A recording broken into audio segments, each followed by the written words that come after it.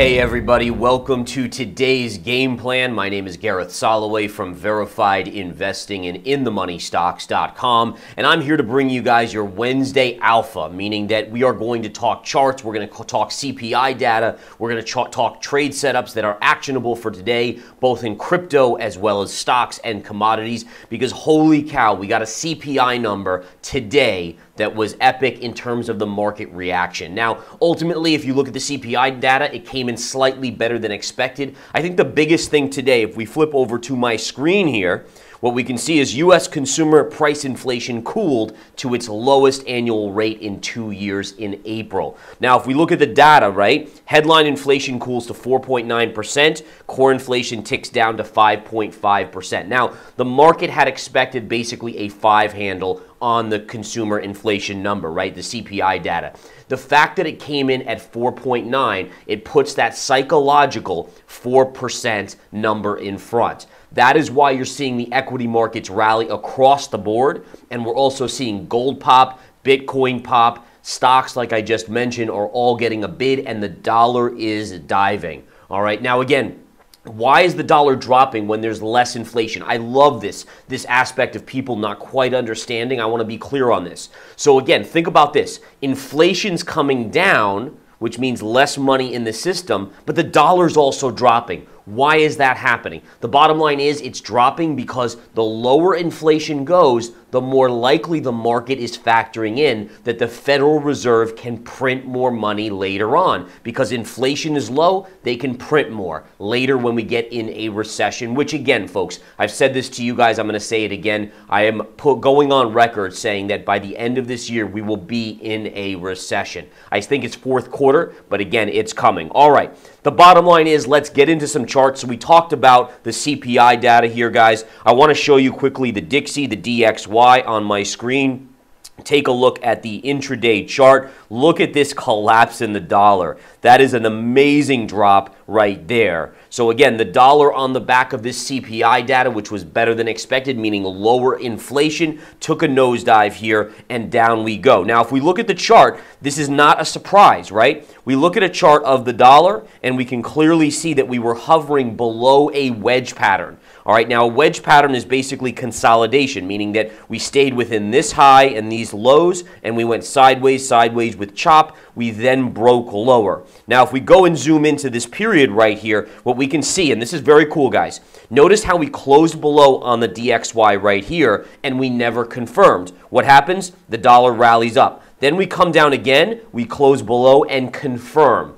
The confirmation signal is something that I teach in my Winning Trader series, and it is game-changing. It tells you when it's a real breakdown versus a fake out. The first one is clearly a fake out. The second one is real. What does the real breakdown mean? It means that when it travels back to that trend line, it's going to get rejected 8 out of 10 times. That's 80% success rate. It's going to get rejected. It gets rejected, and then look at the drop we're starting here.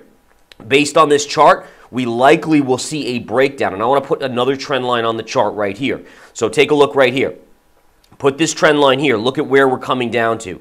Notice pivot low. Pivot low, we kind of kissed over here. This is your support level at 100.82 on the DXY.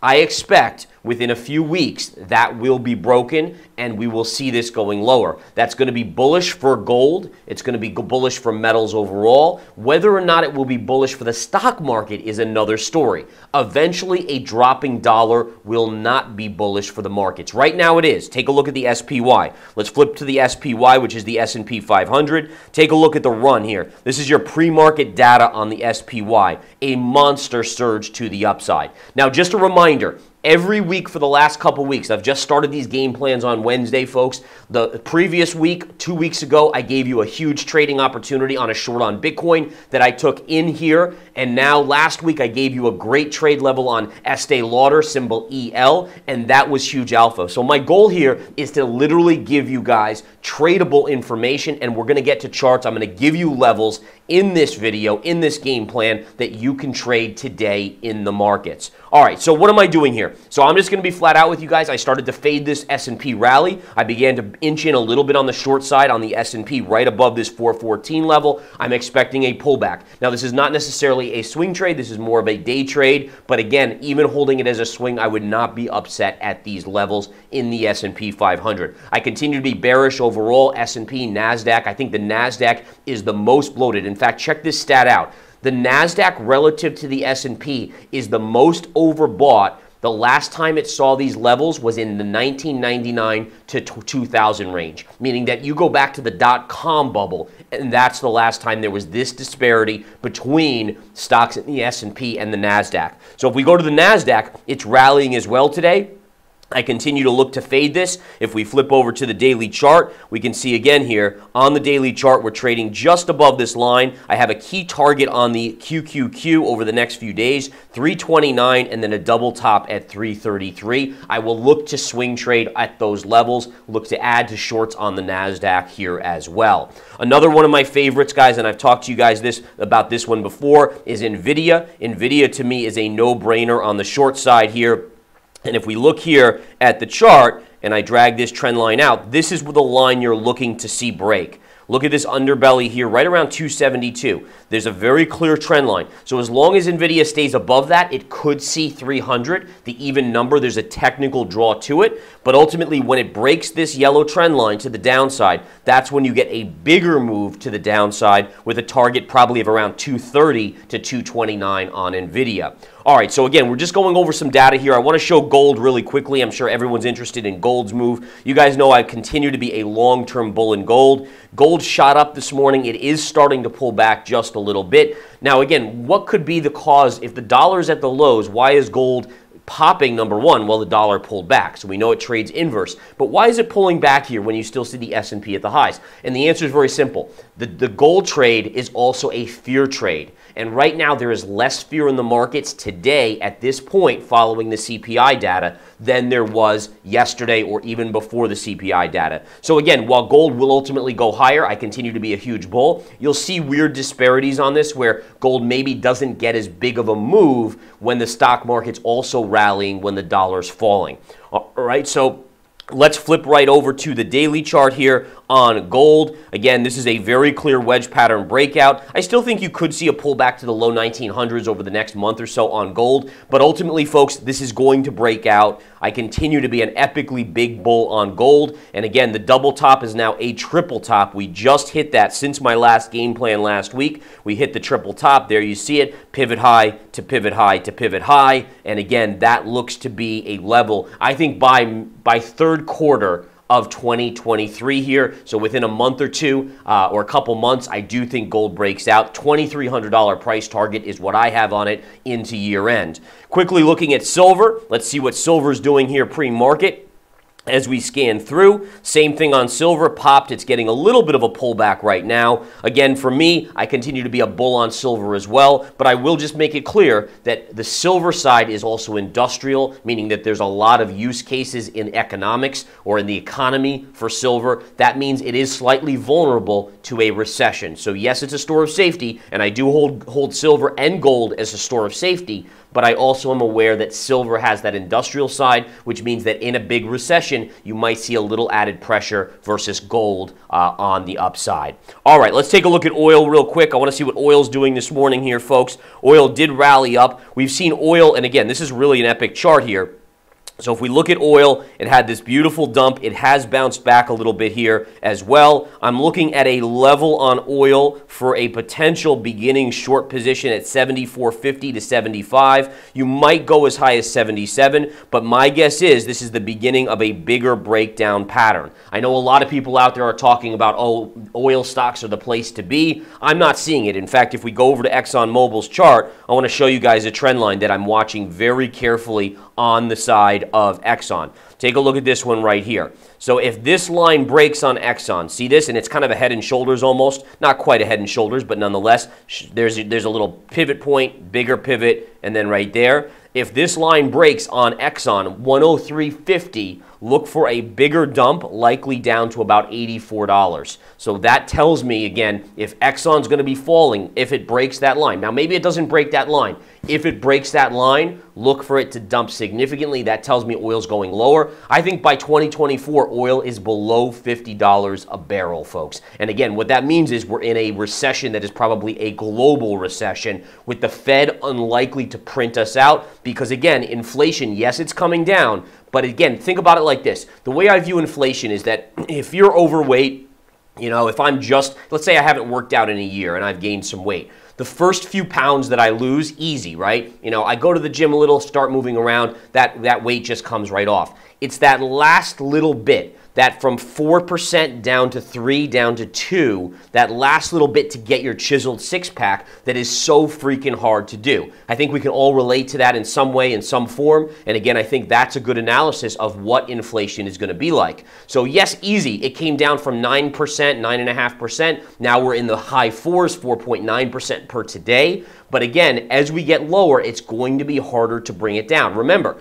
we had a twofold thing. Printing of money sent inflation higher, but also there was a supply chain issue. The supply chain is being resolved. That has been resolved. That brings it down. You don't have the printing of money yet. That aspect has not fully been worked out of the system. That, again, is what's going to be hard to get us from 4% down to 2%. So what I would expect going forward is actually, this is probably one of the better CPIs we'll get over the next few months. I think it's going to get a little bit harder. Okay, so let's go back to the charts, guys. I have a big level on Twilio I want to unveil to you guys. So Twilio is taking a beating today. This is your pre-market chart.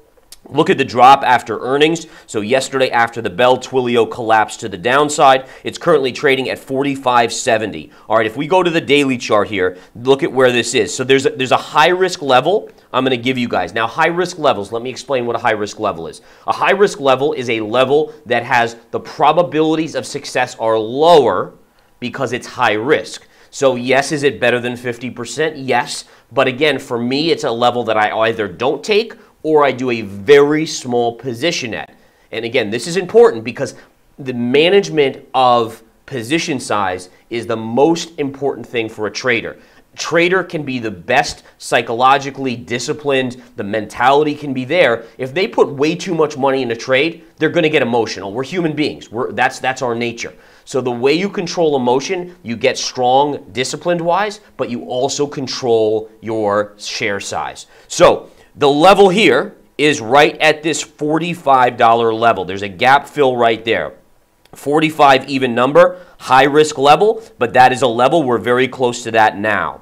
The next level, and this is a safer level, and by the way, there's no such thing as absolute safe in trading. I want to be clear on that, right? Everything comes with risks. But for me, I'm going to start looking at a little bit of a better risk reward, lower negative probability point of this line here at $43.45. And then this is really the big one down here, $41.40. Now let's talk about trading. So how would I trade this? Well, let's just say I don't take the 45 even number. All right, so we'll pass on that. The way I would trade this is this. Number one, before I even think about getting in a trade, and by the way, this is getting into stuff that I teach in the Winning Trader series about position sizing and how to keep your mentality strong and how to keep focused and be disciplined and really ultimately perform to your maximum abilities, is before you even get in a trade, you say, how much money am I willing to commit to this trade? And you have to look at the risk. All right, Twilio's getting crushed right now. So there's a lot of risk. I mean, this could go down another $5-10 on me. So you have to say, okay, what's my full position size? Okay, for me, I'm willing to commit $100,000. Well, I don't put $100,000 in on my first buy. What you do is you leg in, you dollar cost average in. And so maybe I would do $25,000 at the first level. And then if it gets in the middle point, maybe another 25. Then at the low here, another 25 on the chart. And then ultimately what I'm doing is I'm legging in, which brings my average down. This chart ultimately will get a bounce. It's a good quality company. And when it does get a bounce, because I've legged in, I have a better average, and ultimately I can make money. It's called trading, being able to give yourself the ability to trade around positions. All right, one of the worst things you can do as an investor or a trader is to get in a position and then not be able to trade around it. And you're just handcuffed. You're handcuffed. You're like, dang it, I put all my money in and it's moving all around. It's going against me. I can't buy anymore. I can't do anything else like that. That is a no-no. What you do is you leave yourself maneuverability. Now, is there a chance that I would buy my first position? It bounces and I make money? Yeah, awesome. Okay, so I didn't buy any more. I didn't have my full position. Who cares? Easy money being handed to you. Don't be an idiot. Don't be an idiot and just say, darn it, I didn't. No, you just made easy money, no stress. Someone basically just handed you a bunch of money. Say thank you. Don't look a gift horse in the mouth like they always say, right? So that's the key. And if it goes against you, be able to maneuver. One of the key lessons I've learned, and this is something I practice to this very day and has helped me be basically an 80% or better success rate trader, is always go into a trade thinking you could be wrong on your entry. What do newbies do? Newbies, retail crowd, they go into a trade and they say, I'm going to make $1 million on this trade, so I'm going to put all my money in. What happens? Yeah, maybe once they make a lot of money, worst thing could happen because then they get crushed on the next one and they lose it all. I go in, and think about this mentality. I'm a pro. I've done this for 20 years, okay? And I still go into trades thinking that I might be wrong. That is the winning mentality. It's such a weird thing to think of all my experience and all the trades. At this point, hundreds of thousands of trades in my career, hundreds and hundreds of thousands. But I still go in and I think I might be wrong on this trade. It protects me. And protection of capital is how you build mega wealth. Remember that, guys. That is so important. All right, next up, let's go to Airbnb. Back to the charts we go. Airbnb getting crushed on earnings as well. There is a high risk level that I'm seeing just a little bit below here. It is at 104. Actually, it's not that bad of a level. I would rate it as a mid-level. So a mid-level rating means there is some risk to it, but it's not as crazy. The 104.50 level, there's a gap fill right there at 104.50. There's a secondary really good level also right in here at 101.50. And then look at this, right at the even number, boom. Pierce of $100. And by the way, even numbers in trading, whether it's crypto or not, are amazingly important. So what we have here is my first edition. If it flushes into 104.50, I buy a little bit. If it flushes down a little bit lower, I add, and if it gets down to the even number of 100, that's where I add. I keep my stop. I figure out where my max loss is down here. I probably, for me, would not want it to get below 95, but ultimately, right in this vicinity, I would expect some sort of bounce. There you go, guys. There's some alpha there. Now, let's get to Bitcoin and crypto. I know, so many people are wondering here what is going on with cryptocurrencies. So we did see a pop on the CPI data, but you know what candle formation this is right here? Look at this. All right, and I know those of you that I've trained, and I've trained a lot of people in my career, the Winning Trader Series continues to train people every single day. All right, but again, this move up right here, that's a topping tail. That is a top signal on Bitcoin intraday. Now, would I short it? No, because it's already pulled back, right? So you're already down from 28,330. You're already down to 28,100 now. So I'm not going to chase that short, but just for a technical bias, that is now a topping tail. A topping tail is a reversal signal in a chart that when it appears, it tells me, okay, guys, that might be a short-term top on the intraday. The way it's negated, if it closes above that, then it starts meaning that the chart can go higher. But until that, that's actually a bearish sign on the charts. All right, so now if we go to the daily chart, the only thing I'm seeing on the daily chart is that we're still stuck in a range here. All right, so the range, again, is the range that I've talked about in all of my interviews, guys. It is a range between 30,500. This is a level that I literally gave months ago that I thought it could get to as my max upside. And then if we zoom in, it's a $27,000 handle right down here. All right, so that's your range right there, 27,000 to 30,500. Now, the reason you have a range, by the way, in a chart is so that you know when it breaks one way or the other. So again, if it breaks 30,500, guess what? It's probably going to 33 to 34,000. If it breaks 27,000 to the downside, now you're talking to 24 to 25,000. And that's really what we want to do. Let's quickly take a look at ETH here, see what we got on ETH. ETH is holding this underbelly trend line right here. That's still holding support, but if that breaks, you're headed down to about 1,700 on ETH. So again, these are different charts. And by the way, whatever happened to that altcoin season that everyone was talking about, sure, you got the meme coins to run, all that crap, but honestly, look at this chart of Matic. I mean, is this an ugly chart or what? But you know what? Every ugly chart, there's a buy level for me. Just like every crazy surge chart, there's a short level. I want to be clear on this. I am neither a bull nor a bear. I have my macro opinions, but when it comes to trading and making money, I buy support and I sell or short resistance. That mentality, never fall in love with a stock, never fall in love with a crypto. So many people do, and then you know what? They're buying Dogecoin at 40 cents. Where is it now? They're buying Tesla when it was at its highs. Where is it now? Don't fall in love with a stock or crypto, because I'll tell you one thing, it's not going to love you back. And I mean that literally. It literally can't love you back. So make sure that you're trading based on the factors here, okay?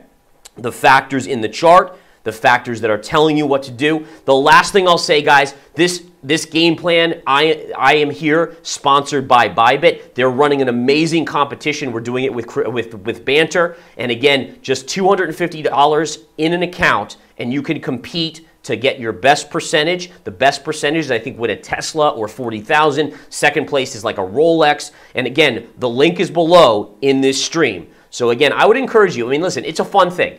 You know, I wouldn't call it real investing. It's more gambling. But you know what? Give me $250 and maybe I can win a Tesla and compete with 10,000 other traders. I'm in. So by the way, Bybit, thank you for sponsoring this stream. I bid you all farewell. Thank you guys for coming out. I will keep you posted. Watch the levels I just gave. Let's make some money. Have a good one, guys.